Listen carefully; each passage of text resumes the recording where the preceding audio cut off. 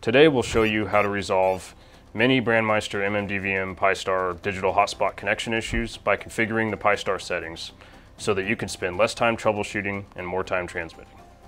The first step is to first plug in the Ethernet cable.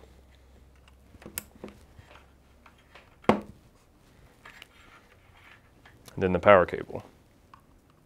And now we wait several seconds for it to initialize.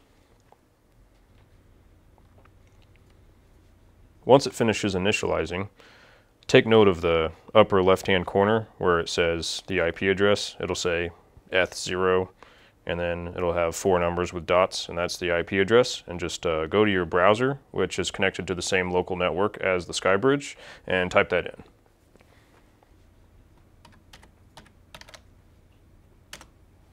And that will bring up the dashboard page. The next step is to click on Configuration, and the username is pi-star, and the password is raspberry.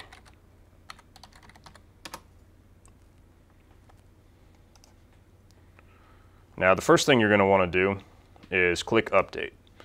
What this is going to do is make sure you have the newest version of the dashboard that's running and everything, and it'll also update the call sign database. So it's there's a file that translates DMR IDs to call signs, which makes it appear on your SkyBridge, and this will make sure that file is the most up to date. But it'll also make sure that the features of the Pi-Star dashboard are also up to date. And once this says finished, go ahead and click on Configuration again. Before going through any troubleshooting, the first thing to check is just to make sure that the configuration is right. So the call sign and DMR ID are your call sign DMR ID, of course. Your radio frequency, this needs to match the frequency that is of the code plug that's in your radio. The latitude, longitude, town, country, and URL, those aren't going to affect the operation of your hotspot. Those are just details about it. The radio modem type, this needs to say SkyBridge, MMDVM, HS dual band for Pi. That's the type of modem that's inside of the SkyBridge. For the node type, you can have it as private or public. For private, it's only going to allow your DMR ID and a comma separated list of DMR IDs in that DMR access list field, where with public, any DMR ID can be used. So if you want to share it with a bunch of people, public's the better option, otherwise private. Another thing is the DMR master. That's going to affect the operation. You want to make sure that that's set to a server that ideally is closest to you. In the US, 3101 is actually being decommissioned, and so in its place there's 3104, which is located in Chicago. 3102 is located in Dallas, Texas, and 3103 is located in San Jose, California. And generally the closest server to you is going to be the fastest connection. So in my case, I would choose 3102.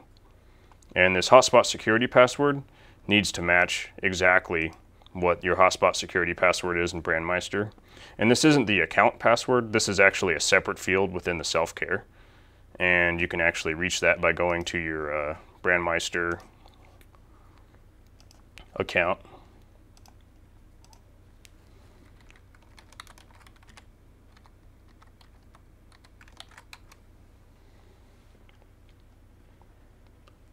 Clicking on your call sign at the top and going to self-care.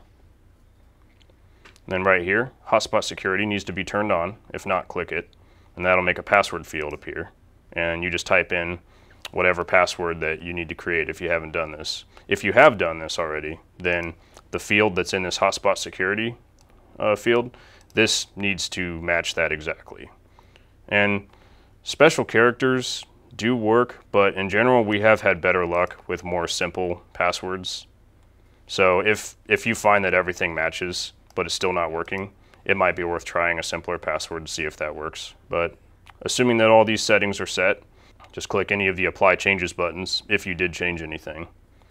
And if not, and everything does look good, then we're ready to move on to the next troubleshooting step.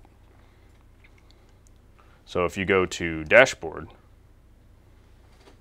this actually ties into the BrandMeister password hotspot and all that hotspot password. If this box right here is green, then that means that it's authenticating properly and you're connected to the BrandMeister server. Now, if not, if let's say you didn't have a password match, so if I put the wrong password in, and this would also happen if you didn't have a hotspot password set up too in your BrandMeister account. But once this refreshes, now when we go to Dashboard, notice how that's yellow now. That means that it's not authenticating correctly with BrandMeister. So the hotspot's still going to hear your radio, but it's not going to go through to the other side. So once you've got this correct,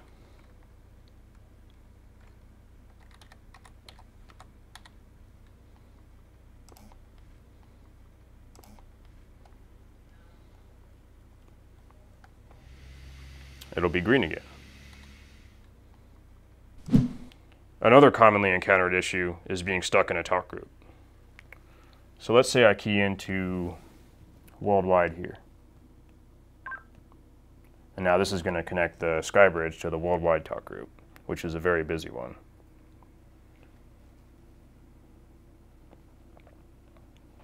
Now, even if I change channels, see that green light flashing? That means that it's still receiving traffic on this frequency. And because this is a simplex device, you won't be able to get a word in if there's a talk group that's busy transmitting to your radio.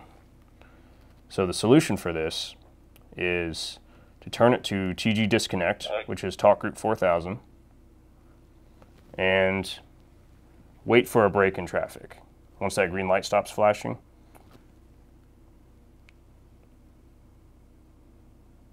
you can also check on your dashboard. It'll show when the transmission's over.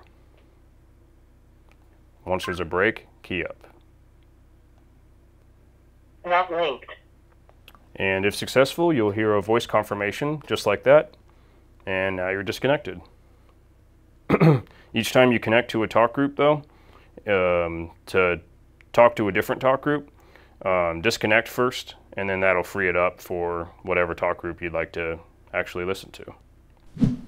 And to confirm that this worked properly, you can always test it with Parrot.